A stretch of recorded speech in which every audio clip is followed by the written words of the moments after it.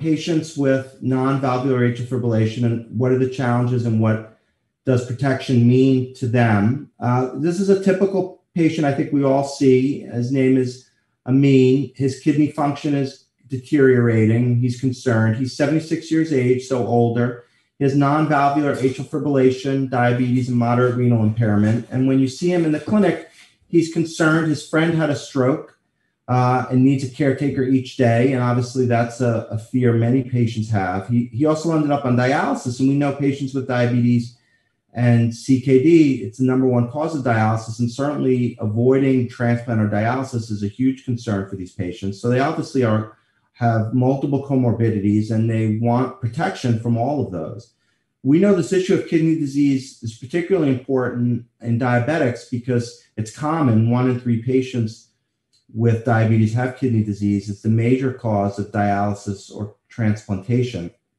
And not only does it increase their risk of stroke from atrial fibrillation, but increases their cardiovascular risk broadly. And patients with diabetes are much more likely to die of cardiovascular disease than their age-matched peers. And obviously, Amin's older. He's 76 years old, and we know there's a significant association between the risk of stroke from atrial fibrillation and age. It's such that once you become an 80-year-old, if you're not on a blood thinner, your risk of having a stroke is about 25% per year. Obviously, when you talk about stroke prevention, there are a lot of things you have to consider. We tend to focus in atrial fibrillation on anticoagulation, and that's certainly an important piece. But remember, there are other risk factors for stroke. You want to control their hypertension, get them to stop smoking if they're smoking. Diabetes obviously increases their risk of stroke independent of atrial fibrillation. And of course, we know having blockages in brain arteries or carotid arteries increases the risk of atherosclerotic stroke. And so certainly managing their cholesterol, and all patients who are diabetics obviously have an indication for high intensity statin therapy. And the issue with patients like Amin is all of these things work together. We know just by having atrial fibrillation, on average, your risk of stroke is 5 times that of the general population, but diabetes, in addition to atrial fibrillation, increases that risk 1.5 to 2-fold. And once you have chronic kidney disease, it further increases your risk 30 to 60%. We know that there's this inextricable link between diabetes, cardiovascular risk, and renal function. Diabetes is the leading cause of CKD, which I mentioned, and that increases the risk of stroke and bleeding. And overall, though, remember, diabetics and kidney disease have an increase of all-cause mortality, including CV death. And you see here out of a large U.S. database, the NHANES survey, you see in dark blue total mortality and light blue CV mortality, that the 10-year rates of total mortality or CV mortality are increased in diabetics, they're increased in patients with CKD. And if you have both, at 10 years, you have a 1 in 3 chance of dying, and 2/3 of those deaths are due to a cardiovascular cause. Let's talk a little bit about the age-related risk of stroke. I mentioned Amin is 76, so he's certainly on the older spectrum. We have a lot of data that patients who are older, in their late 70s, 80s, even 90s, they're not only at the highest risk of stroke, but they actually derive the greatest absolute benefit from being on a blood thinner, yet routinely all over the world, these patients, anticoagulation is withheld due to the fear of bleeding. I'll talk about that in a minute. But we have good clinical trial and real-world data that supports anticoagulation in these groups. If we look at the greater than 75 or 75 years of age subgroup in ROCKET, we see there's a 20% reduction in stroke and systemic embolism, no increase in major bleeding, numerically less fatal bleeding, as well as intracranial hemorrhage. So at least in the clinical trials, supports that we should be anticoagulating these patients. If you look at real-world data, which I think is an important complement to clinical trial data, obviously people sometimes criticize clinical trials that they're an idealized world. They tend to enroll healthier patients, and many of us who see patients in practice say, I have a lot of patients who wouldn't qualify for a trial.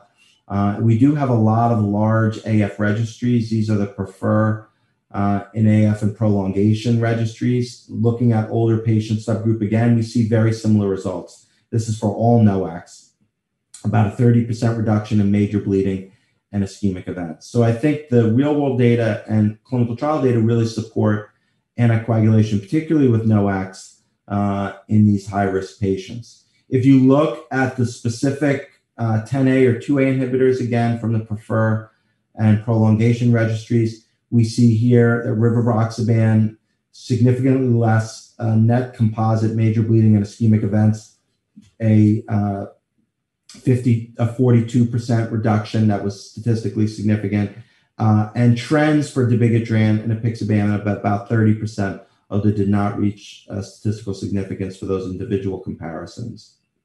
Of course, anytime you give a blood thinner, it's a double-edged sword. You want to prevent stroke, but you certainly don't want to cause serious bleeding. And again, we have reassuring data from the SAPHIR AC prospective study, which I'll note was not only enrolling patients in their 70s, but actually enrolled patients in their 80s. And this was a study out of France. The mean age of this population was 86. Very high CHA2DS2-VASc score, about 4.6. And remember, a lot of times patients are in their late 80s, 90s. People won't anticoagulate these patients at all due to the fear of bleeding. But we see here for rivaroxaban compared to vitamin K antagonists, there's almost a 50% reduction in major bleeding, a 60% reduction in intracranial hemorrhage, although non-significant, at least almost a 40% reduction in stroke, and just missed statistical significance for a 20% reduction in mortality. So I think this should give a lot of confidence that we should be anticoagulating patients who are elderly. There really is no age cutoff for anticoagulation. These patients are at the highest absolute risk of stroke. And if you use a NOAC, in this data, we have a particularly robust amount of data for rivaroxaban, it shows that it is quite safe to anticoagulate these patients. Now let's talk a little bit about diabetes. Diabetes are challenging because diabetics have increased risk, not just of stroke if they have atrial fibrillation, but they have increased risk of cardiovascular events, MI, non-cardiobolic stroke, such as large vessel stroke. They obviously have risk of amputation from their PAD. And of course, because of the microvascular disease, they're at risk for retinopathy and blindness, as well as renal impairment, which I mentioned. And diabetics are obviously, they are concerned about all of these things. So what is the data that we have that selection of particular agents may allow protection from a variety of these adverse outcomes? Now, one thing I will point out for diabetics is that they did have the greatest representation in the ROCKET-AF study because ROCKET enrolled really the highest risk patients. The CHA2DS2 score in ROCKET-AF was 3.7. It was only about 2 for Aristotle and RELY, and about 2.8 for ENGAGE. About 40% of patients in the ROCKET-AF trial were diabetic. And I think it's a large subgroup, and we're reassured in the ROCKET-AF diabetic subgroup that there was about a 20% reduction, although not significant in the individual subgroup for stroke or systemic embolism, and there was no increased risk of major bleeding and numerically less intracranial hemorrhage. Now, one of the things that's also important that I mentioned is diabetics certainly are at risk of stroke, but they're also at risk of increased vascular death or cardiovascular death. And if you look at the diabetic subgroup overall in the ROCKET-AF trial, we see that there was a 20% significant reduction in vascular mortality. If you compare that to other NOAC trials, here again, ROCKET, as well as Aristotle with apixaban and dabigatran with RELY, we see that if we look at cardiovascular death in particular, we see this significant 20% reduction in CV death and less significant trends in both Aristotle and RELY, which, as you know, had 2 doses of dabigatran. And so at least given support that obviously overall the class of NOACs are effective in diabetics, but this particular finding of decreased cardiovascular death was most robust, at least in the ROCKET-AF study. One of the interesting things is obviously patients with diabetes are at a high risk of other types of adverse events, including, as I mentioned, major adverse cardiovascular events, so MI and stroke more broadly, as well as limb events, because we know diabetes is a big driver of polyvascular disease, in particular peripheral arterial disease. And we know major adverse limb events, which can acute limb events, a chronic limb ischemia, as well as amputation. And we know rivaroxaban, although at other doses in non-AF patients, is very effective in reducing recurrent cardiovascular events and limb events. So what about using the AF dose, so the higher dose, 20 milligrams, or dose reduced to 15, in patients who not only have atrial fibrillation, but happen to have diabetes? Do they also enjoy that same protection, not just for stroke, but for adverse cardiovascular and limb events? We do have some real-world data to inform us. This is from the US TRUVAN Market Scan database, looking at a large number of patients who were started on rivaroxaban or warfarin. And we see here again, looking at major adverse cardiovascular events more broadly, that there was a significant 25% reduction in MACE, with similar trends for ischemic stroke and MI. And again, a very significant 63% reduction in major adverse limb events, with marked reductions in major limb amputation as well as endovascular revascularization. And so obviously we're prescribing the anticoagulant to reduce stroke, but by giving them, in this case, rivaroxaban, we are also protecting them from the risk of MI, the risk of non-cardioembolic stroke, so a stroke due to non-AF causes, and also limb events. And we know patients, particularly those patients with overt peripheral arterial disease, they have very high rates of limb amputation, revascularization, et cetera. Obviously, we always need to balance that with the risk of bleeding. And again, reassuringly, like you've seen now multiple times in these high-risk subgroups, there is no excess in major bleeding in these patients with diabetes, and they do enjoy this usually significant reductions in intracranial bleeding. There is good data for the other agents as well. The most common, probably, other agent used worldwide is apixaban. We see, if we look from the Aristotle trial in their diabetic subgroup, that the results are fairly similar with respect to stroke in diabetics and non-diabetics. There is this interesting finding that we know that overall, apixaban is associated with a significant decrease in bleeding, but there is statistical heterogeneity in diabetics, where diabetic patients seem to enjoy less benefit on the bleeding perspective compared to non-diabetics. So non-diabetics still have that significant reduction in bleeding with apixaban compared to warfarin, but for whatever reason in the diabetic subgroup, there appears to be no difference in bleeding for apixaban and for warfarin. It's not quite known why this interaction occurs. It has also been seen in another trial with apixaban with AF and acute coronary syndrome, or PCI. So it has been seen in multiple data sets, but it's not clear why we see this heterogeneity with apixaban in particular. I do want to spend a good amount of time on renal impairment, partly because it's so common and such a cause of concern in physicians treating patients with atrial fibrillation. And we know, because renal impairment, if you have moderate to severe CKD, you're at very high risk of stroke, very high risk of bleeding, very high risk of progressing to end-stage renal disease. And so this is a big issue because patients with atrial fibrillation are older and have a lot of comorbidities. So about 65% of them have renal impairment. And we know that that increases your risk of dying as well as having a stroke or bleeding. Now, after the NOAC trials were developed, there's been some interest that actually it may be beneficial to give a patient a NOAC rather than warfarin to prevent further renal decline. It's really interesting. There had been a concern that because the NOACs were renally cleared and warfarin's not, warfarin's metabolized by the liver, that warfarin would be safer in patients with renal impairment. That turns out to be not true at all. That even as you go down to a creatinine clearance of 15 or so, that the NOAC safety advantage, 50% less severe life-threatening bleeding, is the same in patients with moderate CKD. But there actually is a reason to avoid warfarin in these patients, because warfarin, it turns out, actually accelerates renal decline. This has been known actually for a long time. If you look at cohorts who are given a vitamin K antagonist compared to age-matched controls who are not, they have a decline in their GFR, even as early as a couple of years after initiating therapy. And that actually matches, if you look at arterial calcification, the longer you're on warfarin, the more arterial calcification you have. And there's actually a basic science mechanism for this.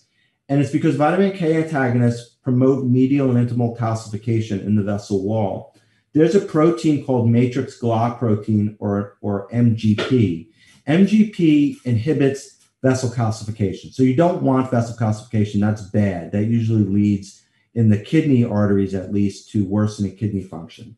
In order for this MGP protein to be active, it has to undergo vitamin K dependent carboxylation. So if you're on a vitamin K antagonist, such as warfarin, you're going to prevent MGP from being active. If MGP is not active, you can't inhibit vascular calcification. And that's the mechanism why warfarin and other vitamin K antagonists accelerate renal decline. And this is actually, that's the basic science, but, does this bear out when you look at kidney outcomes? And there's a very nice study by Yao et al. Based on the Medicare database in the United States that looked at whether warfarin compared to the NOACs accelerates renal decline. And so they looked at renal outcomes. Again, we're not looking at stroke, we're not looking at MI, we're looking at kidney outcomes, looking at 30% decline in GFR, a doubling of the creatinine, acute kidney injury, kidney failure. And we noticed that there's a significant amount of adverse renal events happening, a significant proportion having declines in GFR, and almost 50% developing acute kidney injury and almost 2% developing kidney failure. And interestingly, the NOACs are renal protective compared to warfarin. We see here a 23% reduction if you use the 30% decline in GFR, so less patients having that significant decline in GFR, almost a 40% reduction in the doubling of serum creatinine, and over a 30% decrease in acute kidney injury. So again, not only is it okay to use NOACs in patients with CKD, but actually you want to use them preferentially, because if you stick with warfarin, you're going to accelerate their decline in their GFR, and they're more likely going to go out and end up on dialysis. Again, I showed you data for the NOACs overall. This is data just for rivaroxaban, and you see here again very robust reductions in these hard renal outcomes. And this data is so compelling that actually, at least in the US guidelines in 2019, included text to say over time NOACs, and the data is particularly strong for dabigatran and rivaroxaban, that we should preferentially be using these drugs because they're associated with lower risks of adverse renal outcomes than warfarin in patients with atrial fibrillation. And this is a big deal because, I showed you that diabetics have a lot of CKD. And so, not only do they have CKD, but they're also much more likely to progress to dialysis. And so preventing renal decline over many years that these patients will be on therapy is incredibly important. And I showed you data from the US. There's very similar data out of Europe. These is a retrospective German insurance claim database study, Reloaded. Again, looking at patients with atrial fibrillation and renal disease, and looking at the endpoints of acute kidney injury, end-stage renal disease, and dialysis. And again, a very similar story. Here, NOAC versus fenprocumin. We look at rivaroxaban and apixaban, looking at reductions in end-stage renal disease and acute injury, very similar across the two 10A inhibitors here. And again, if you look at patients with diabetes, who, as we know, often have kidney disease, again, we see very significant reductions for end-stage renal disease for both, significant reductions in acute kidney injury for rivaroxaban, although at least in diabetics, we did not see the same reduction in acute kidney injury with apixaban. And then looking at slightly more advanced renal disease in the CALIPER study here, starting with patients with stage 3 or stage 4 kidney disease, looking at an endpoint of whether they're progressing to stage 5 kidney disease, kidney failure, or the need to dialysis. Again, when you look at this retrospective study as far as progression to renal disease, we see here favors rivaroxaban. Whether you look at patients with stage 3 or 4 CKD due to non-diabetic cause or patients with CKD who have diabetes, again, you see about a 50% reduction in progression of their renal disease to end-stage renal disease or dialysis. So showing even in very advanced kidney disease, by using a drug such as rivaroxaban, you can prevent them from progressing to end-stage renal disease.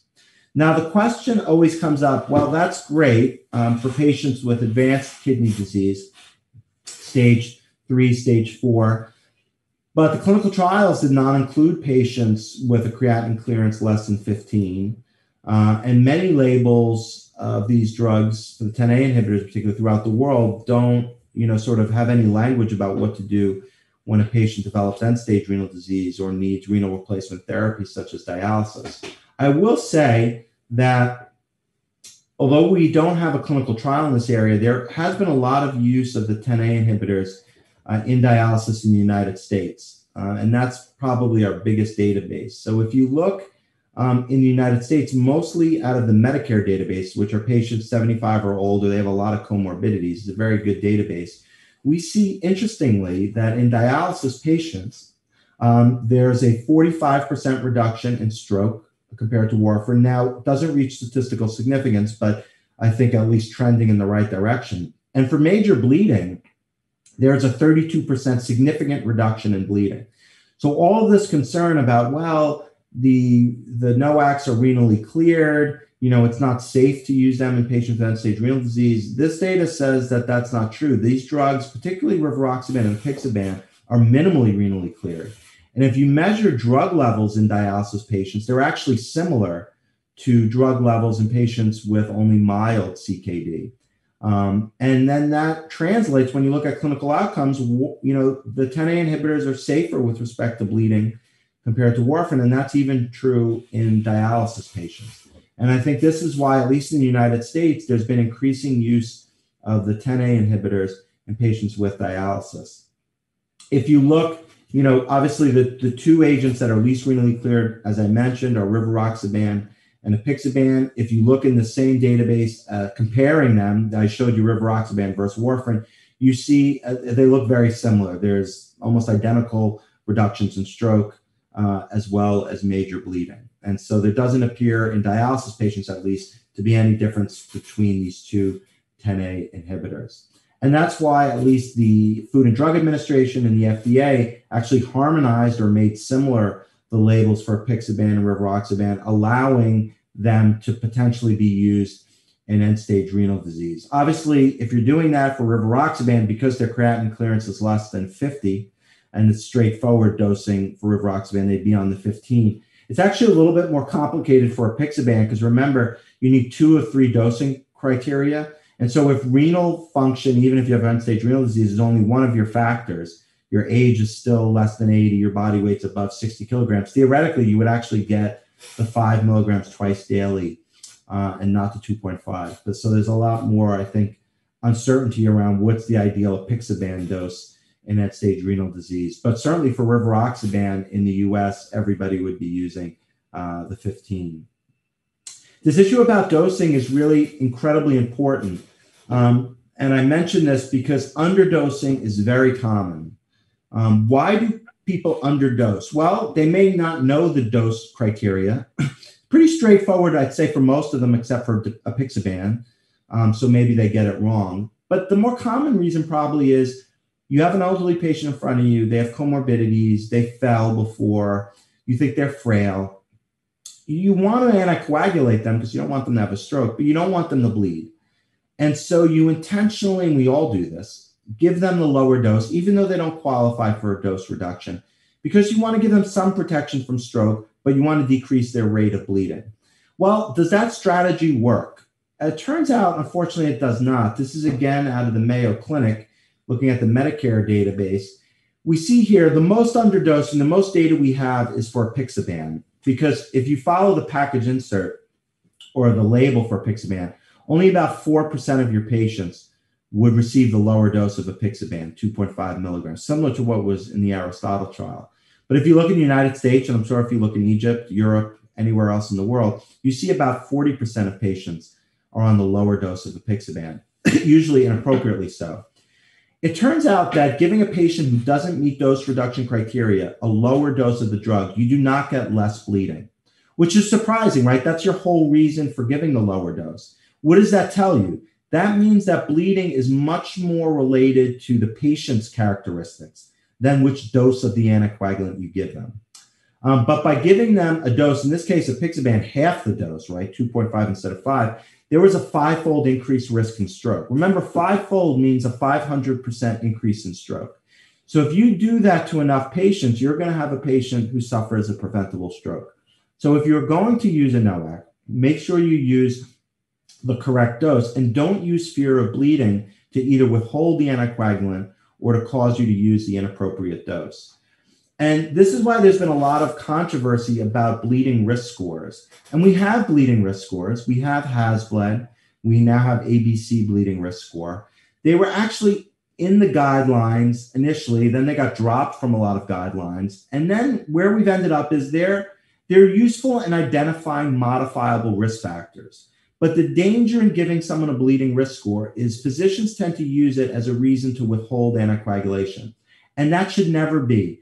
Statistically, and we've actually modeled this with statisticians out of Harvard University and MIT, that with atrial fibrillation patients, you can't find patients at low enough risk of stroke and high enough risk of bleeding that they don't still benefit from anticoagulation. So you should almost never withhold anticoagulation due to bleeding risk. There are very specific exceptions to that, maybe spontaneous intracranial hemorrhage or something like that. But far too often we use, they have a high HAS-BLED score, they had a GI bleed before, as a reason to withhold potentially life-saving therapy.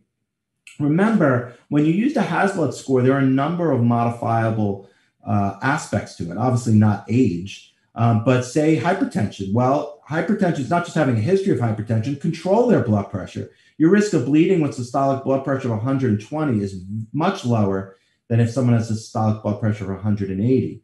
Obviously, we know if they're on a single antiplatelet agent or they're on a non-steroidal anti-inflammatory, that you increase their risk of bleeding by 50%. So if they don't need that ibuprofen or they don't need the aspirin or clopidogrel, stop it. We certainly know that heavy alcohol use is also associated with bleeding. And in this real nice study at Exantis, which is a prospective registry study with rivaroxaban, we see that patients with modifiable risk factors, their risk of major bleeding was significantly higher, about twofold. And so just use the HAS-BLED score as a way to remind you that, hey, there are some things I can do to lower this patient's risk of bleeding, but don't use a HAS-BLED score of 3 to deny a patient anticoagulant therapy. And, to remember, when you talk about protection in patients with atrial fibrillation, you really have to think broadly. Patients don't want anything bad to happen. They don't want a stroke. They don't want to have a heart attack. They don't want to lose a limb. They don't want to be on dialysis. They certainly don't want unnecessary bleeding from the medications you prescribe. So we do have to think about all of these things, because our goal for our patient Amin is to have him come back in 6 months or a year and see us in clinic and to still be healthy and living independently. And when you prescribe a drug such as rivaroxaban, of course, we're doing it to prevent stroke, but there are a lot of other reasons why it's beneficial. We may slow the progression of renal disease. If they have diabetes, we may be preventing dialysis. We might be preventing a heart attack. We might be preventing an amputation. We might be preventing stent thrombosis, et cetera. And so you have to incorporate all of that when you're making decisions about which therapy that you provide. And obviously, there's a much more focus now on managing comorbidities in atrial fibrillation.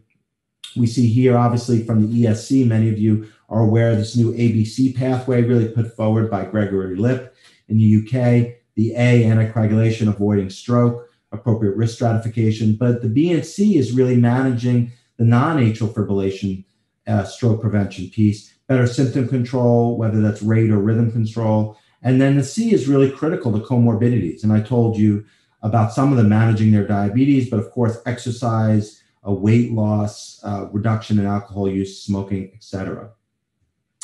And again, this sort of is a nice picture, a nice graphic to say, like, look at your patients with atrial fibrillation, look at all of the things that contribute to their risk. And you have to really think about all of these things when you're managing that patient.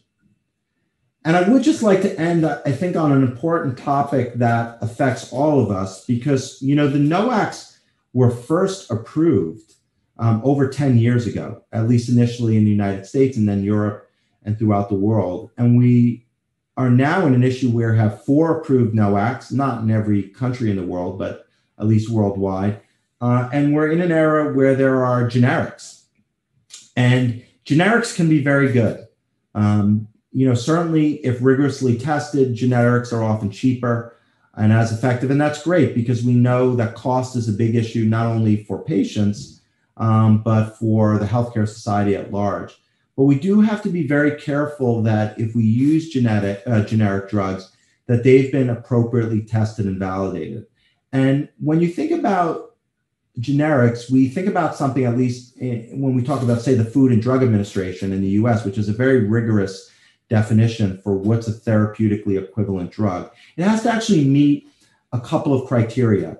First, you have to be transparent and show that the new compound compared to your brand drug is pharmaceutically equivalent. What does that mean? Well, you have to say, does it have the same active drug in it? Is it the same dose, the route of administration? And does it meet all of the same standards that you have to go through to get a drug approved? Is it pure? Does it, have stability? Does it last the same in the bottle or on the shelves? And then you actually have to show that it's bioequivalent. And bioequivalent means, like, if you have a drug, you have to look at pharmacokinetic metrics. What's the area under the curve of the drug? How long does it inhibit factor 10 over 24 hours? What's the elimination of the drug? So you have to do the normal drug testing that you have to do to get a drug approved. And then, of course, you have to do a study that's showing that this generic drug is equivalent clinically to this other drug. And just to give you an example, what you generally would see is you would need to see some sort of study like this. First, you'd have to say, what's in the drug? Do we know that it's the same active ingredient? And then someone would have to actually do a pharmacodynamic study and say the area under the curve in drug of the red drug, which is the brand drug, is the same as the generic drug. And then you actually have to publish, when you compare the generic drug to the innovative drug, is it similar?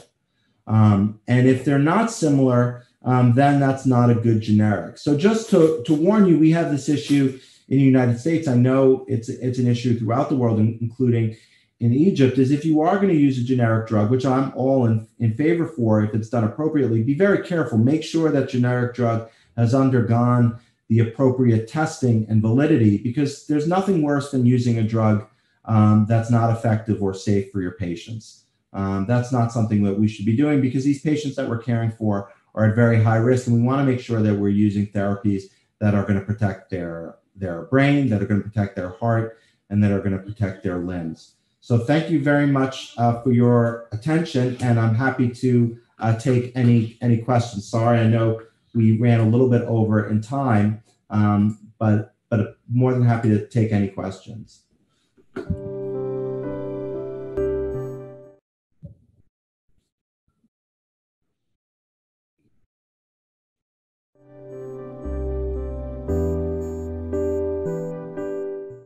Thank you very much, Professor Christian Raff, for this elegant presentation, highly informative presentations discussing a very important topic, the safety of NOACs, especially the rivaroxaban.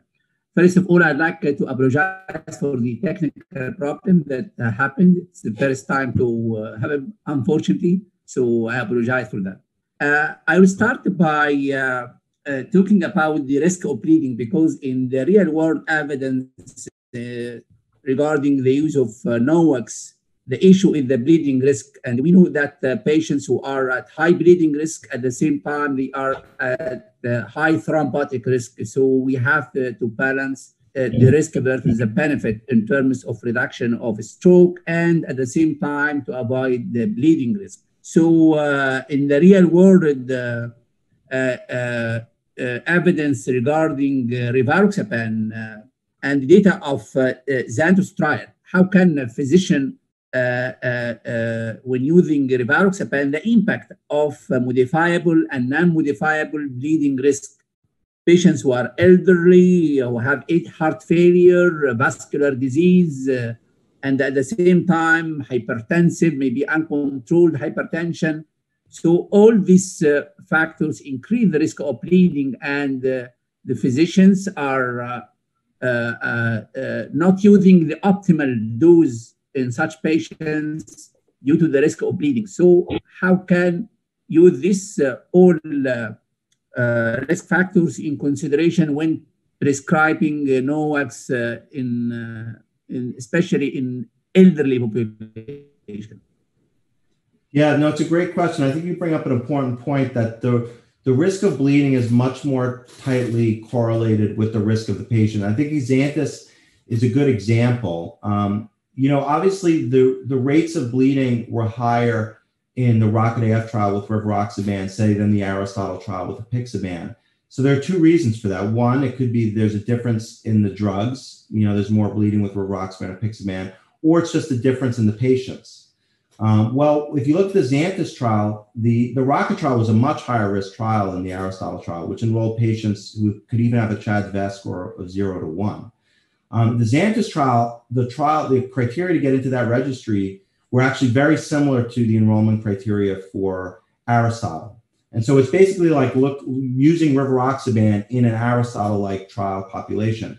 And the results, the bleeding rates, were very similar to what you saw in the apixaban trial, which goes to show you your point in that your bleeding risk is much more related to your comorbidities than which 10A inhibitor you use. And I showed you the data from the Yao study that if the dose of, in this case, apixaban, that didn't affect the bleeding rates. So in patients who appropriately got the 5 milligrams or the 2.5, their major bleeding rates are the same. And so again, their bleeding risk was dictated by their risk factors for bleeding. And so I think you want to use the appropriate dose of the anticoagulant. There is no difference, I think, in bleeding across the NOACs. And then, if you want to reduce bleeding, it's not by picking one NOAC over another or using a lower dose. It's doing things to lower that patient's risk of bleeding, which are usually the modifiable things. Don't use aspirin or clopidogrel if you don't need to. Don't use NSAIDs if you don't need to. Modify their drinking, obviously controlling their hypertension. And so, there's some things you can't control, like their age and other things. But certainly there are a lot of other things that you could do to lower their risk. I will even say, even if you take patients on a high Hazlitt score, have Hazlitt scores 5 or higher, they still benefit from anticoagulation. Their risk of serious bleeding is still dramatically lower than their risk of having a stroke if you didn't prescribe an anticoagulant. Yeah, may I have a question, Professor Magdi, if you don't mind? Yes. Okay. Yeah, thank you. First, thank you, Professor Roth, for this interesting presentation. And sorry again for this technical issue, which is out of our hand, I think. My question is like a prospect question. It's about the use of NOACs in patients who didn't have the approval yet. I mean, patients with prosthetic valves and patients with a valvular AF, AF with tight or severe mitral stenosis. We have the evidence that NOACs, generally speaking, prevents thromboembolic complications in patients with non-valvular AF. And we have evidence that they are safe drugs. So they are effective, they are safe. So why not? I know that there are some running small trials at the moment regarding use of those of NOACs, I think particularly in mitral stenosis or in some devices like prosthetic mitral or aortic valve. What do you think the future and when we will be able to say it's safe to use those medications in such patients? It's a great question. This non-valvular atrial fibrillation term is really unfortunate. It was actually a statistical term based on the FDA because they were all designed as non-inferiority trials. In the original warfarin versus placebo trials, it wasn't unethical to prescribe a patient with atrial fibrillation and mitral stenosis to placebo because their risk of stroke isn't 5 times that of the general population, it's 20 times that of the general population. What was unknown in the 1990s was whether everyone with atrial fibrillation needed to be on a blood thinner. It turns out that 30% of the patients in the NOAC trials actually had moderate to severe valvular disease of all kinds, aortic stenosis, mitral regurgitation, tricuspid regurgitation, at least mild mitral stenosis. These are high-risk patients, but the NOACs work just as well. And in fact, in 2 of the trials, both engaged with edoxaban as well as Aristotle with apixaban, allowed patients with bioprosthetic valves. And the data actually look quite favorable. In fact, both the FDA and EMA updated their guidance to say NOACs are allowed in bioprosthetic valves. So the only patients who really should be excluded with valvular heart disease are mechanical heart valves. That's from a phase 2 trial with the Bigotry and the Realign trial that was stopped early due to increased thrombosis on the mechanical valve. And you can't use a 10A inhibitor or a 2A inhibitor on a mechanical valve because clotting on a mechanical surface is fundamentally different than clotting in the heart. But that is really the only contraindication to anticoagulation with a NOAC. The issue of mitral stenosis is actually more complicated. These drugs work great in patients with mild mitral stenosis. There's no reason to think it wouldn't work in patients with severe mitral stenosis. It's just that they weren't included. Because the mechanism of stroke in these patients is cardioembolic stroke from big left atriums. That's the same mechanism that we're studying. So there's two different reasons. And there's a hard contraindication in mechanical heart valves because the drugs don't work. Well, mitral stenosis, it works fine in patients with mild to moderate mitral stenosis. We just never enrolled patients with severe mitral stenosis. And you know from clinical trials, unless you include those patients, it doesn't get into your label. So I have no problem using them in mitral stenosis. And I'll just give you a caveat. There were patients with severe mitral stenosis that accidentally got into the study that we did, the ENGAGE study with the Doxaban. And the drug worked fine in them. So my own opinion is mitral stenosis, I have no problem using it no matter what their severity. With the caveat is that we don't have a trial in patients with severe mitral stenosis. There are studies being done, which hopefully will inform us. Bioprosthetic valves, fine. It's really the mechanical valves where you cannot use it.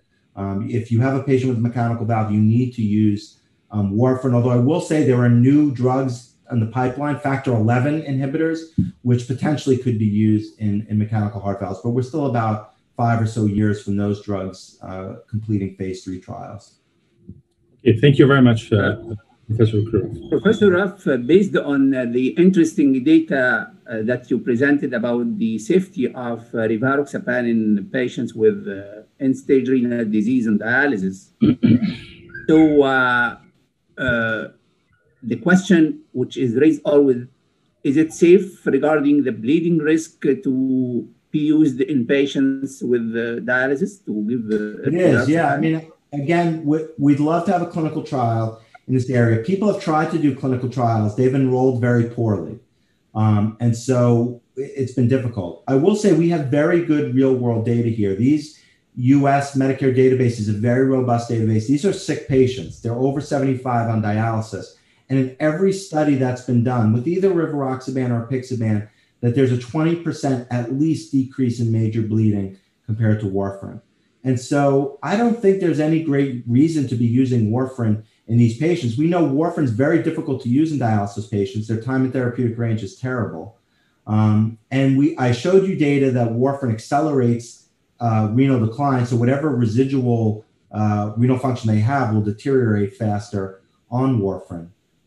And so with the caveat that we would love a randomized clinical trial, I mean, certainly in the US where I realize we've been using it a lot more, I'm very comfortable. I have many patients on both rivaroxaban and apixaban. And in fact, warfarin's so bad that many dialysis guidelines throughout the world don't even routinely recommend anticoagulation with warfarin because warfarin is just so difficult to use. And I will show you, there are large databases out of the Denmark, which you know has a very good healthcare system that shows warfarin in dialysis patients doesn't even prevent strokes.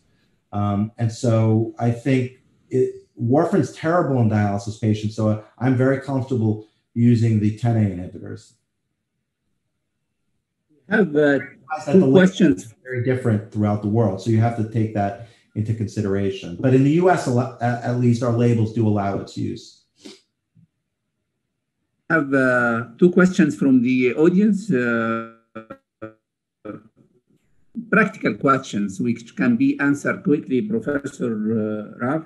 One question related to patients who develop stroke while he is on rivaroxaban, how to handle the anticoagulation during and after, and patients who develop intracranial hemorrhage. Yeah, two great questions. How to manage. Yeah, the stroke question is a great question. One thing I would caution is do not view a stroke on an anticoagulant as a failure. Remember, these drugs are effective, but they're only 80% effective. So they're not 100% effective. So patients can still have stroke, but just 80% less frequent. Also, there's a lot of data that the strokes these patients have while on an anticoagulant may not be cardioembolic. They obviously have other risk factors for stroke. And so it may not even be due to the atrial fibrillation. Now, what you do with the anticoagulant, it can be a little tricky. For small strokes, for TIA, we generally restart in 24 hours. For small strokes, we usually restart in 3 days. For large strokes, and by large strokes, I mean that you see hemorrhagic transformation, maybe on an MRI or some blood on a CT, we generally will wait at least more than 1 week. Obviously, you could do that in consultation with a neurologist. For intracranial hemorrhage, we are a little bit more cautious. Generally, a good rule of thumb is to wait 4 weeks before restarting anticoagulation and then repeat a CT scan after starting it to make sure there's been no expansion of the blood. But I would say, so in general, for small strokes, you're really waiting about 3 to 7 days. Large strokes where you see blood on imaging, you're waiting 2 weeks, 10 to 14 days. For intracranial hemorrhage, you're probably waiting at least 4 weeks, maybe 6 weeks. And again, in those patients, you're usually re-imaging after starting therapy after a couple of days, just to make sure you see no more blood. Very difficult to manage. But I would say you see a lot of switching of medicines when a patient has a lot of stroke. Make sure they're taking it. Obviously, if they're not taking it, they're not getting protected. But don't view strokes as treatment failure. Keep in the back of your mind that they're 80% effective. That means 20% of strokes can still occur due to atrial fibrillation. And these patients have a lot of other reasons to have a stroke that not due to atrial fibrillation. Thank you very much, Professor Christian, for this great discussion and excellent presentation. So stay with us, and then we will have another discussion regarding the use of NOACs in patients with pulmonary embolism and specifically cancer patients. So I have the pleasure to introduce my dear friend, Professor Ahmed Tag, Professor of Cardiology, Faculty of Medicine, Swiss Canadian University. Professor Ahmed is one of the experts in the field of cardiovascular medicine in Egypt, very active and expert in the field of electrophysiology, heart failure. So I have the pleasure to introduce Professor Ahmed to give his presentation, which is protecting patients with pulmonary embolism. Professor Ahmed.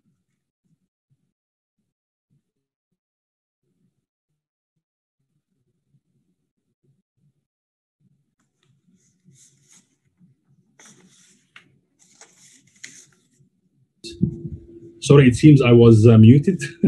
Once again, thank you very much, Professor Magdi Abdelhamid, for this very kind intro about myself. And I'm so proud of you, my dear mentor and senior colleague with international experience in heart failure. And we are going through your national and international activities, which are a model for all cardiologists here in Egypt. So thank you once more for this presentation. And I'd like to thank PIRE for company for this summit, and of course, the activities of the Heart Failure Working Group of the Egyptian Society of Cardiology. So my topic today is about protecting patients with pulmonary embolism. For my colleague, Professor Raf presented what's the comprehensive definition of safety for patients with non-valvular AF. The use of NOACs or DOACs, direct oral anticoagulants or novel oral anticoagulants, is not only for patients with atrial fibrillation for thromboembolic prevention. There is more extended rule for those medications in patients with pulmonary embolism and with other thromboembolic disease. I wish we can meet again, and this is one of the historical places in Ismailia, my country here in Egypt, and this is one of the important palaces for the Khedive Ismail. He's the founder of Ismailia. I wish there will be a chance to invite all attendees and all colleagues, Professor Magdi and Professor Raf, to visit us here in Ismailia. So let's start with Mr. Ayman. He is 75 years old. He doesn't look so, actually he looks younger, but anyway, he's 75-year-old gentleman, obese, and he has pulmonary embolism after recent flight. He has cancer prostate, and his creatinine clearance is 42 milli per minute. And actually, he said that I didn't know a pulmonary embolism could be fatal. I feel totally out of control of this situation. Patients with unprovoked and non-surgical provoked venous thromboembolism experience have a very high risk of recurrence, even after treatment cessation. The risk of recurrence at 2 years is 20% in patients with unknown cause and 8% in patients with non-surgical cause. So Ayman has acute pulmonary embolism, cancer prostate, and his doctor prescribed him the conventional medications in the form of low molecular weight heparin, then overriding with vitamin K antagonists. Traditional anticoagulants, we know that they have benefits for use. However, they have some drawbacks. For unfractionated heparin, parenteral administration, monitoring, and dose adjustment required, and sometimes the frequency of heparin-induced thrombocytopenia is, in some patients, is high. Low molecular weight heparin, again, parenteral administration, and it has some weight-adjusted dosing and kidney-adjusting doses as well. Oral vitamin K antagonists, namely warfarin, they have narrow therapeutic window, interaction with food and drugs, frequent monitoring, and dose adjustment required. Actually, in many patients, you give him certain milligrams, I would say 3 milligram. His INR this week will be 2.5, which is fine. Next week, you might find it 1, and maybe 2 weeks later, you'll find his INR 4 with some sort of bleeding. So this is what we call labile INR. You cannot predict INR for this patient. You cannot predict the safety profile of patients on oral vitamin K antagonists because of so many interactions with drugs and foods. Actually, VKAs, vitamin K antagonists, have narrow therapeutic window, which is difficult to keep within therapeutic range.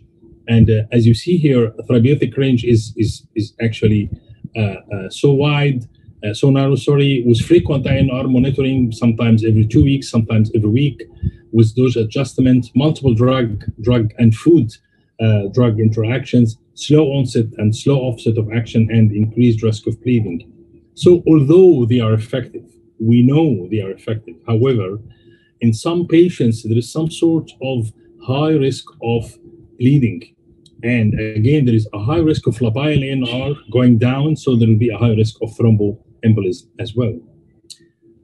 So the proposed perfect formula or properties of ideal anticoagulant that it's orally administered, which is convenient, wide therapeutic window, so broad safety and larger efficacy, low risk of food and drug interactions, and this is very important, predictability, which means that you give the patient the drugs so you know that it's effective and you know as well that it's safe, especially after adjusting all comorbid conditions and chemical profile of your patients. No monitoring. Frequent monitoring actually is very, I would say, difficult for patient and caregiver. They have to go once a week or once every 2 weeks, the patient and someone with him to do the lab. Sometimes if the sample taken very fastly or there is any technical problem with the sample, they call him or her once again to have another sample. So sometimes this make life difficult for patients. And fixed doses, which is good because some patients, they took 3 milligram of warfarin, and after 2 or 3 weeks, we can go up to 7 milligram because of INR is not stable. And then in 6 weeks, we might go down again to 2 milligram. Patients themselves cannot understand why this is happening. And sometimes they are confused. How this week I took 2 milligram, and then after a few weeks, I took 7 milligram, and vice versa.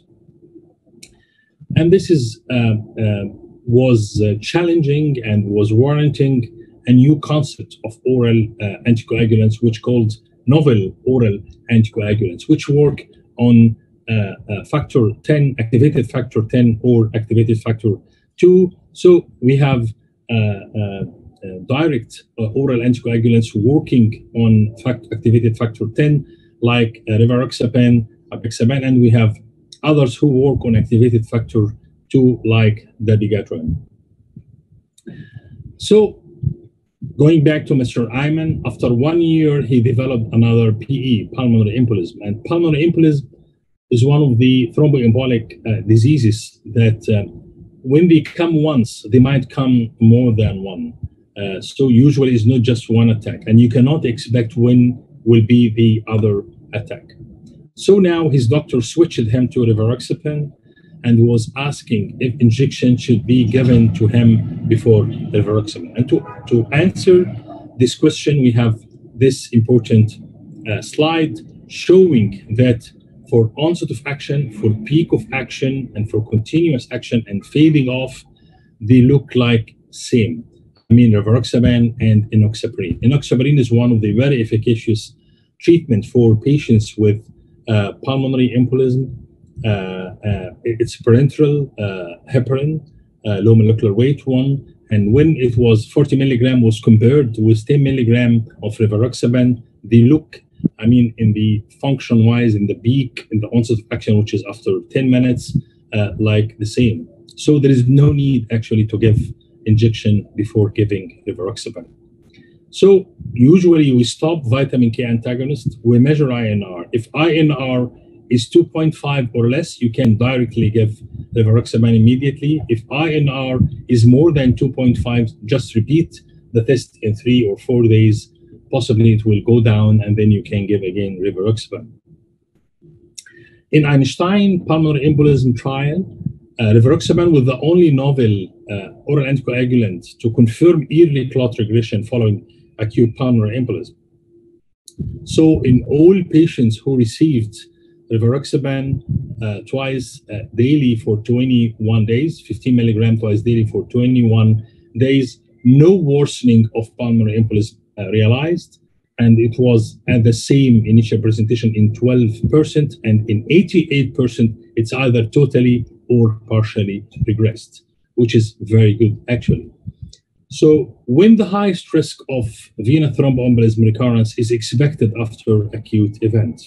So if any patient, Mr. X, Mr. Y, they had venous thromboembolism, when I, as a physician, expect that there will or there might be a recurrence for venous thromboembolism?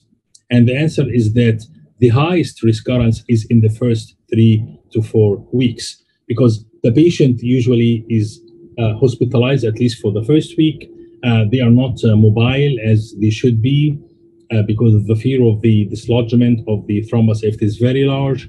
And usually they are in a state that they are more prone to have a venous thromboembolism. However, this risk extends over weeks and days, so to be still there with less frequency, but is still there even over 4 months after the acute event. So that's why rivaroxaban dosage is covering the first 3 weeks with 15 milligram twice daily to protect patients against venous thromboembolism recurrence. As you all know, in patients with atrial fibrillation, the dose of rivaroxaban is either 20 milligram once daily or 15 milligram once daily, and in some patients, 10 milligram once daily, according to the bleeding risk profile and the frailty of the patient as well. But in venous thromboembolism or acute pulmonary embolism, we can give rivaroxaban 15 milligram twice daily for the first 3 weeks. Then we can shift from the day 22 up to whichever time we decide according to the patient profile to 20 milligram once daily taken with food.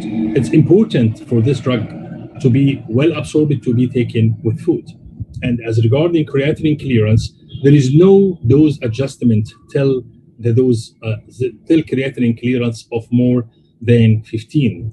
So if it is less than 15, the use of rivaroxaban is not recommended.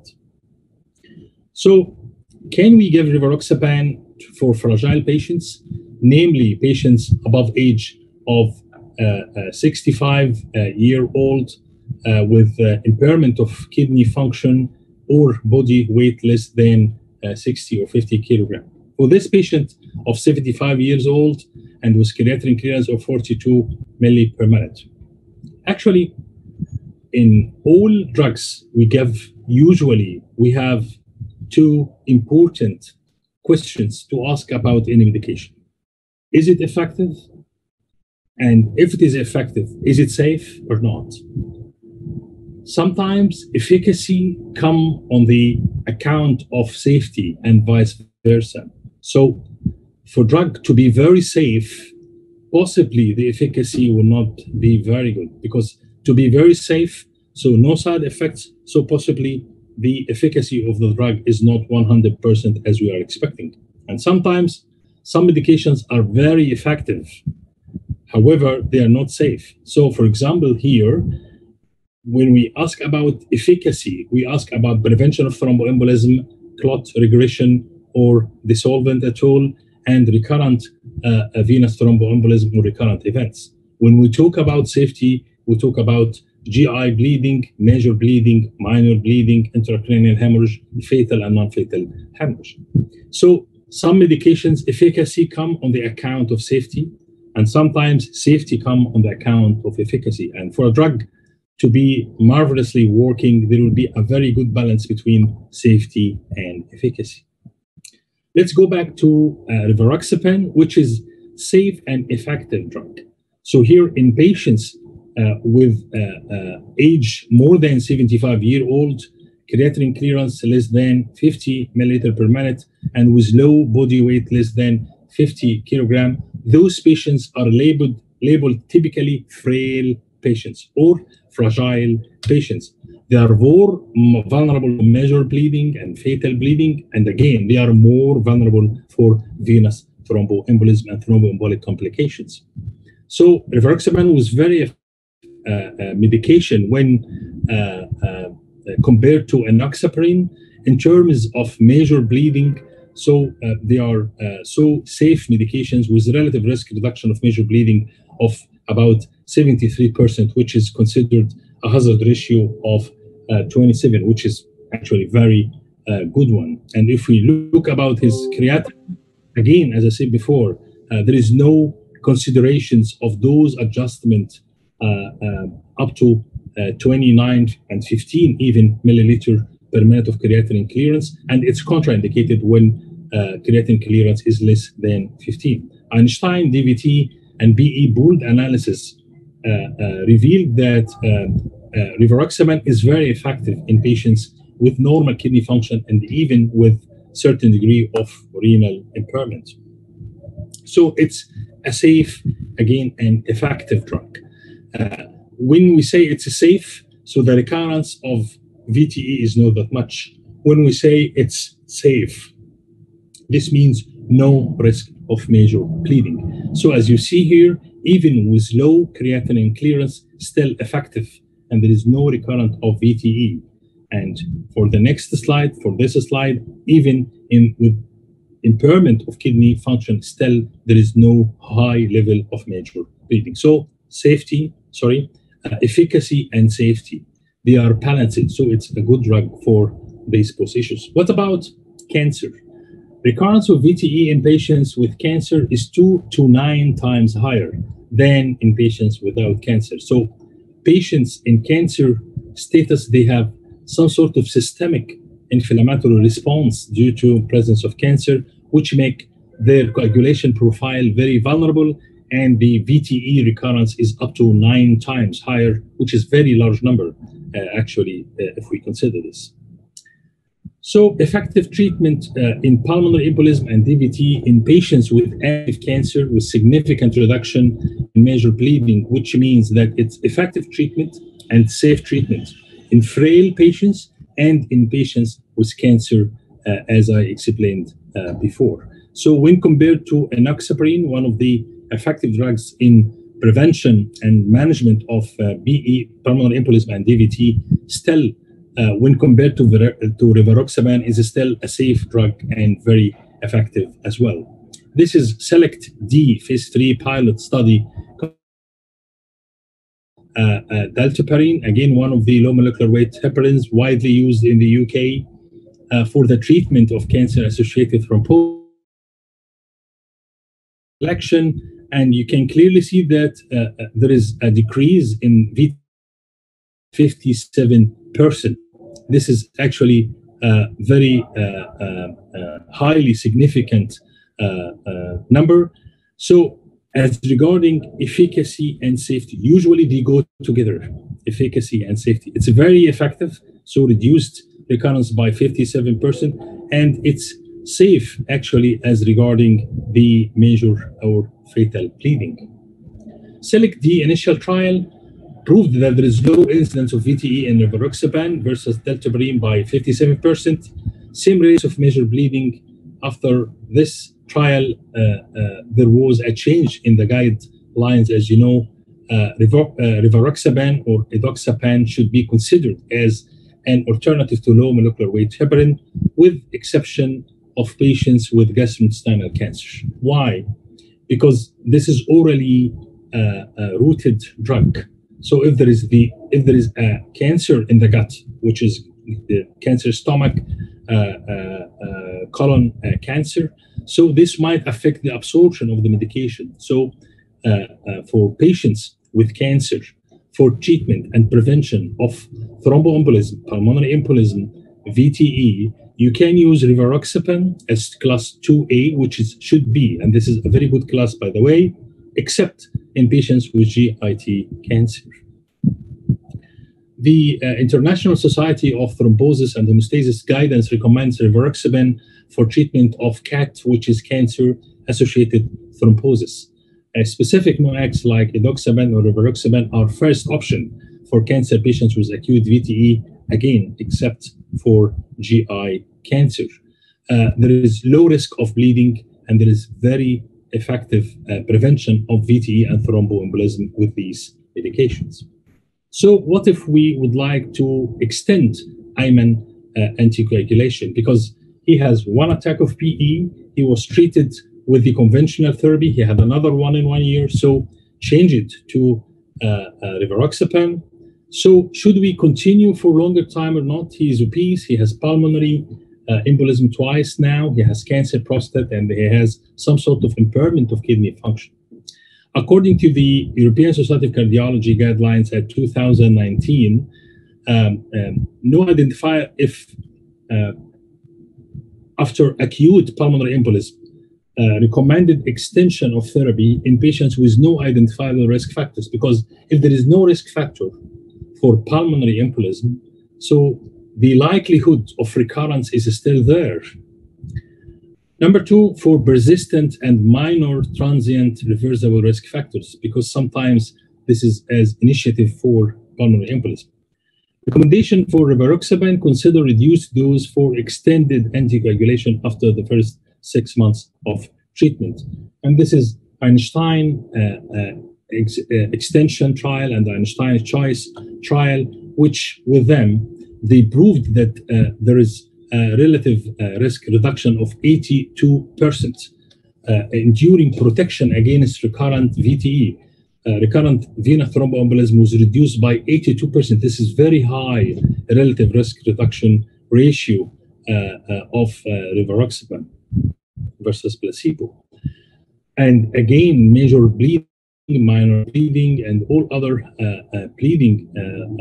Of course, for placebo, it was 0, and for rivaroxaban, still it was a safe medication. Einstein choice evaluated rivaroxaban versus aspirin for extended treatment of venous thromboembolism. Again, it's a very safe and effective drug, even with 20 milligram or with 10 milligram of rivaroxaban, extended over about 1 year. Index VTE was pulmonary embolism in 34% of patients. So both rivaroxaban doses were more effective than aspirin at reducing the recurrence of venous thromboembolism rate with a similar risk of bleeding. So as regarding safety, they are safe as aspirin is safe. As regarding efficacy, they are more effective in reducing pulmonary embolism with significant relative risk reduction. So according to the guidelines, if there is major transient provoked venous thromboembolism or pulmonary embolism, for example, after major surgery, this is a low risk of recurrence.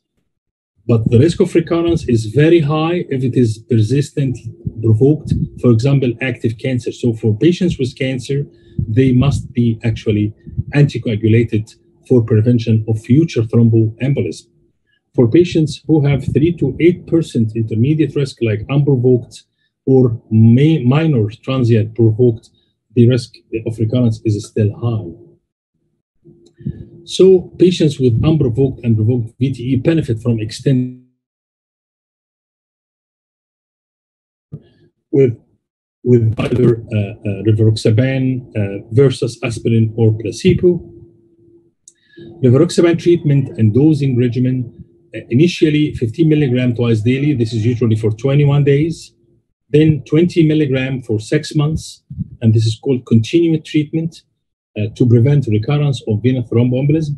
Then you have to assess the patient to see whether the risk is very high, so you have to give him or her 20 milligram once daily, or the risk is intermediate, or assessment of the bleeding risk. If bleeding risk is very high, you have to go for the lower dose, of course, and this is called extended treatment. So ASCC guidelines, if extended oral anticoagulation is decided after pulmonary embolism in patients without cancer, a reduced dose of rivaroxaban is 10 milligrams, should be considered after 6 months of therapeutic anticoagulation. If the patient has active cancer, so the likelihood is more high, so we have to give 20 milligram once daily. So this is the guidance. Patients who receive continuously administered parenteral drugs such as IV heparin or subcutaneous rivaroxaban or Xarelto should be started at the time of discontinuation. Patients who receive a parenteral drug on a fixed dosing scheme like low molecular weight heparin, again, should be started 0 to 2 hours before the time of next scheduled administration. Patients who receive Xarelto and are converted to parenteral anticoagulation, the first dose of the parenteral drug should be administered instead of the next Xarelto dose at the planned time. So the bleeding management protocol are currently in place. If there's minor bleeding, consider delaying or discontinuing the next dose. If there's major bleeding, patient should be hospitalized. Symptoms and local measures like mechanical compression, general volume management, like maintain diuresis, or sometimes to give blood constitutes transfusion. If there's life-threatening, a special hemostasis management, consider coagulation factor products like packed platelet concentrates or activated factor 7, or sometimes we can give adenosine, but I think it's not available here in Egypt. Patients treated with NOACs who require surgery, if there's elective surgery, stop NOAC for 24 or 48 hours, then do the surgery. If there's emergency, we have to assess the relative risk and benefit for the patient. If patients no bleeding and is expected, you can don't use PCC. If the patient have severe bleeding, you have to use a platelet concentrate.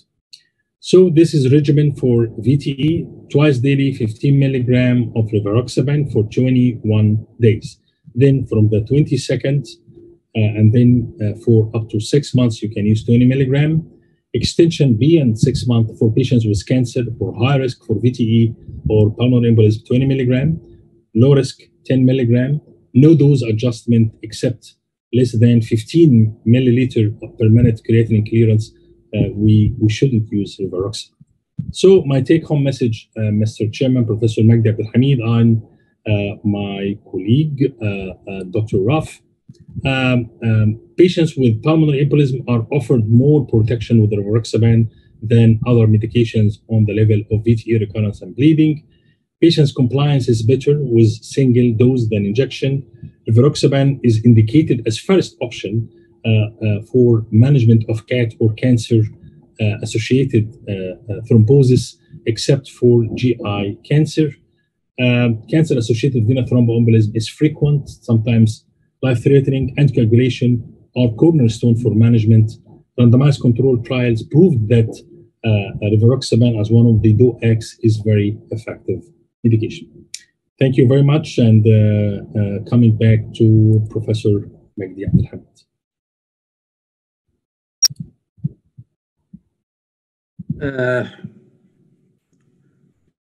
Thank you very much, Professor Ahmed, for this elegant presentation. As usual, very important topic, management of pulmonary embolism, which is a life-threatening condition seen commonly in the daily practice.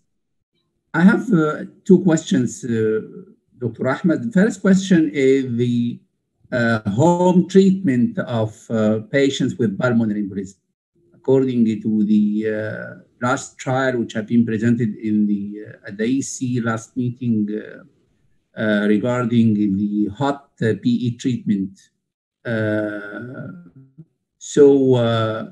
NOACs for low-risk patients who should be treated at home without complications of hospitalizations, and with the outcome for those patients is more or less the same as management in the hospital. What do you think about this strategy for low-risk patients?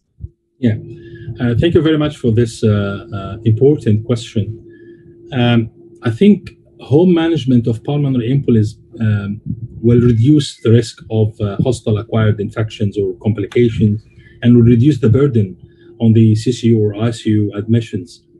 However, this should be considered in the context of patients' education and patients' orientation to the severity of the disease. Initially, the patient should be evaluated very well clinically and by imaging to make sure that he is a low-risk pulmonary embolism patient without affection to the heart and without a great infarcted area of the lung with good oxygen saturation. This number one. So we have to make sure at least, I would go for at least two consultants independently. They should make the decision, not only one, because sometimes two eyes is better than one eye, as we say. So this number one. Number two, we have to health educate the patient and the patient family as regarding developing of any signs that the pulmonary embolism transformed from low risk to high risk, like cyanosis, like shortness of breath, like a drop of oxygen saturation, because they should have pulse oximetry. I would go for that actually if the patient is high risk overall, global risk, obese patient, cancer patient, recurrent VTE. So we should be ready to accept the patient again to our facility, hospital facility, if there is any complication. So the patient himself and the patient informant should be very well oriented to the poor signs or important signs that they should call ambulance to come back. So it's reasonable to use this and to use even rivaroxaban 50 milligram twice daily for 21 days. However, we should make sure that there is no high-risk criteria for those patients. Professor Magdi. So the second question,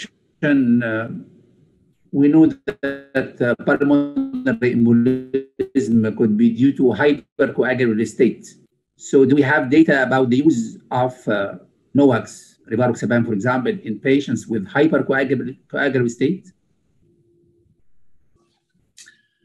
According to my knowledge, for any patients who developed pulmonary embolism, he should be treated first as the conventional treatment strategy. If he has massive pulmonary embolism, for example, they should be hospitally admitted. If there is any chance for thrombectomy, we can do that. If there is no, and the patient is decompensated, he should be either mechanically ventilated or CPAP or whatever, and they should be given the parenteral medications, and then we can go for the oral medications if he's stable. If he's from the start is not in a big mess we can still use rivaroxaban twice daily, 15 milligram. And then after the transition to after 21 days, and then we will go with the patients for 20 milligram once daily for 6 months, we can assess whether there is hypercoagulable state as the cause of pulmonary embolism or not. Because if there is any provocable or risk factors that is recoverable, so possibly there is no evidence of hypercoagulable state. If there is no risk factors at all, we have to search for that. If there any specific study for use of rivaroxaban in those patients in particular, I myself, I have no idea. Maybe the medical team of PIRE tell us, or if you have any idea, Professor Magdi, to tell me. But anyhow, it's effective drug in management of pulmonary embolism, whatever the cause, because it will stop the activated factor XA. So it will go with it. If the patient on the treatment developed venous thromboembolism, I think we have to search more about the hypercoagulable state. Professor the final question from the audience: how to shift from low molecular weight heparin or VKA to NOAC? How to shift from low molecular weight heparin to NOAC? The next dose of low molecular weight heparin, before the next dose by 0 to 2 hours, we can give rivaroxaban, and then we give it on daily basis. If it is unfractionated heparin, immediately we can give Cizate the next dose and give rivaroxaban immediately. Professor Magdi? Yeah, great. Just a point about the patients with hypercoagulable state. Thank you, Professor Ahmed and Professor Magdi. As you have said, that there is not a specific clinical trial for those patients, but they were included by somehow of about 6 to 7% in the Einstein DVT and PE trials. But till now, there is not a specific trial for them. The only thing which is not indicated for NOACs is patients with antiphospholipid syndrome. So we are dealing with them like the moderate to severe mitral stenosis or the mechanical heart valve, indicated only for warfarin and not for NOACs. Just to highlight on this thing. And thank you so much. Yeah, thank you very much. Thank you. And this is a very good piece of knowledge for me. Thank you, Dr. Sharif. My pleasure. Thank you. I think Dr. Raf leave us a message that Yeah, okay. So I think we covered everything related to the use of NOACs in patients with non-valvular atrial fibrillation, as well as in patients with pulmonary embolism. So at the end of this successful webinar, I'd like to thank Professor Ahmed Tag, Professor Christian Raff for the excellent presentation, for great lectures, fruitful discussion, and I'd like to thank also PIRE company for the invitation and sponsoring this webinar. Thanks for all attendees who participated today in this challenging topics and the interactive discussion with great lecturers. So thank you very much. Thank you, Dr. Ahmed. See you soon. Yeah, so very soon. Inshallah, very soon. Thank you very much. And thank you for PIRE team and for Dr. Raff and for my mentor and senior colleague, Professor Magdi Abdelhamid. Thank you. And for all attendees, of course, thank you very much for being with us till 11 p.m. Thank you. Thank you, Dr. Sharif.